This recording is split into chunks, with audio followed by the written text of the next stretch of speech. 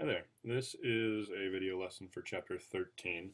The main topic for Chapter 13 is solutions. And solutions are mixtures. They're permanent mixtures. They're homogeneous mixtures with a very small particle size. So an example would be salt water. You put salt in water, you stir it up, you can't see the different parts of it, so it's homogeneous. And those particles, when that salt dissolves, those salt crystals break up into very small ions, so very small particles. I will let you read the notes here. Unfortunately, this link isn't working in the PDF that I have here, so I will put a link to this dissolving animation. It's really quick. It's like a little cartoon. It's like a minute long, maybe less, and it kind of shows how dissolving is a dynamic process. Things are moving. The water molecules come in and they pull apart the salt molecule. But it does a good job of kind of showing at the molecular level what dissolving is all about. And that is important. So I'll put a link to that on the Moodle site so you can check that out. More notes. There is a fair amount of vocab with this unit, and I'll let you read all that. One thing I do want to talk about is this graph. This graph shows solubility curves. And the way we read this is the graph is for 100 grams of water. So if we have a beaker with 100 grams of water in it, this shows at various temperatures how much of each of these chemicals we can dissolve into that 100 grams of water. So if we have 100 grams of water at 10 degrees, we can dissolve maybe 5 grams of KClO3.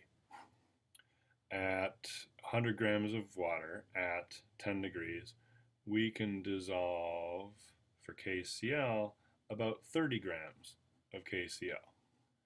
So being able to read a graph is important for this unit. There will be some questions on the test having to do with being able to read a graph like this. I could also ask questions like, how hot do I have to get the water to dissolve 50 grams of KNO3? So if I have 100 grams of water again, asking how hot do I have to get it to dissolve 50 grams? Well, 50 grams goes straight across where it hits the KNO3 line, go down, we're looking at about 32 degrees Celsius. This is how hot I would have to get that 100 grams of water to be able to dissolve 50 grams of the KNO3. Again, this is for 100 grams of water, so if we had 200 grams of water, we'd be able to dissolve twice as much stuff. So if we had 200 grams of water at 32 degrees or whatever we just said, instead of just being able to dissolve 50 grams, we'd be able to dissolve 100 grams. So you can kind of scale this for if you have 200 grams or 300 grams of water, you just double or triple what the graph tells you. If you have any questions on this, you're not sure about this, stop in. I do have a fairly quick, easy worksheet you could look at, or we could talk about to answer any questions you have about how to read this graph. The rest of this is notes. The main thing I want to talk about today is this concept of molarity, and we talked about it a little bit on that intro day we did.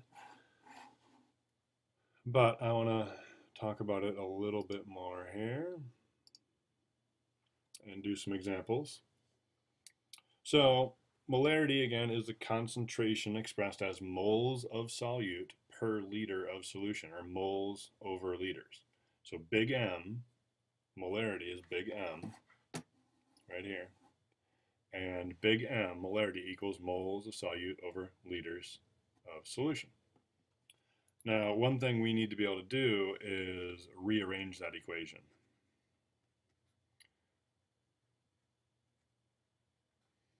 So we have big M equals moles over liters. Well, what if we want to solve for moles? Well, we're given the molarity, we're given the liters, and the question's asking how many moles do we need. Well, we'd want to rearrange the equation so we get mole equals something. And to do that, what I want to do is I want to get rid of the liters on the bottom here. To do that, I'm going to multiply by L, because to do the opposite. If I multiply by L on one side, I got to multiply by L on the other. Those L's are going to cancel, and we're left with moles equals L times M, or M times L, it doesn't really matter. And you can see that equation up here. Now, further, if we want to get an equation where we have liters alone, we'd want to do this first step, just like we did here, to get liters out of the bottom of the fraction, because liters in the bottom of the fraction makes things difficult. So we multiply by L, and then we get this equation that doesn't have a fraction. It's always easier to rearrange an equation if it doesn't have a fraction. So we do that first step just like we did here. Now if I want to get L alone, I can see that I just divide by M. So if I divide by M, those M's are going to cancel, and I'm left with L equals moles over molarity. Some questions you'll be looking for molarity. Some questions you'll be looking for moles. Some questions you'll be looking for liters. So you'll need to be able to do this kind of rearranging of the equation. Just to memorize these, I think is going to be more work than it's worth. So I want to do an example here. I'm just going to make up a question. If we have 2.5 moles of NaCl in 7.3 liters of solution, what is the molarity? Well, my equation is M equals moles over liters, and I know those two things. I know moles is 2.5.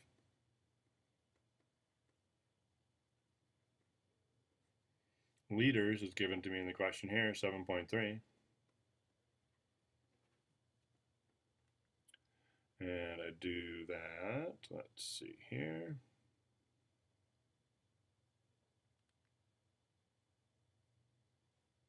I do 2.5 divided by 7.3. And that gives me a big long number. For sig figs, I want 2 sig figs, so my answer would be 0.34. The 0 up front is not a sig fig, so my answer here has 2 sig figs. So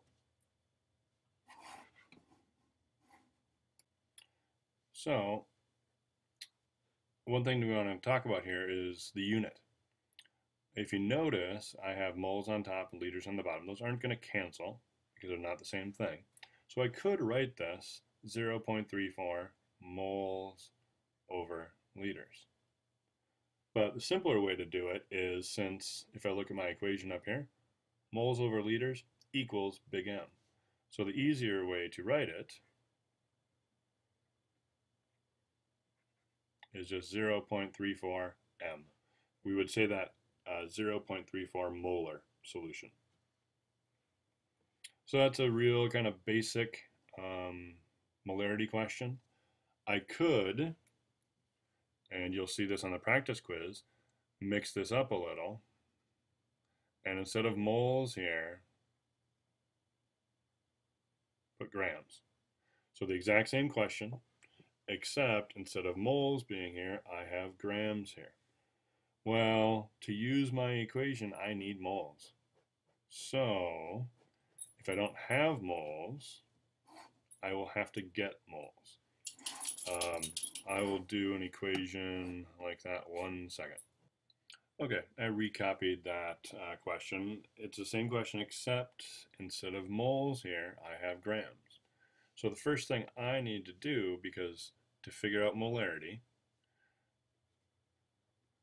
I need moles and liters. I got liters, 7.3 liters is right there. I got liters, so that's good. But I don't have moles. So I'm going to have to do a grams to moles conversion. It's been a while since we've done this, so I'll show my work here. 2.5 grams of NaCl. Grams, NaCl goes in the bottom. Mole, remember mole is always 1. That should be a capital C. If you remember the grams number, and that's why I brought up the periodic table here, if you look Na 22.989770, Cl 35.453, I add those two together and I get this really big number of 58.44277. I do that math and I get 0.043 moles. Because my grams cancels grams and I'm left with moles of NaCl. So now that I have moles, I can take that and I can plug it into the top of my equation here. I have liters right here. Liters can go in the bottom, and I can solve my question just like I did before. If you want to do that work, check your answer. The answer should be 0.0059 molar. I think I might leave it there and start a second video doing a couple more examples like this, and there's another equation further in the notes for dilutions, and I want to do a couple examples of that too. So that's it for this video, and be sure and watch the second one. If you have any questions, be sure and stop in on one of our off days.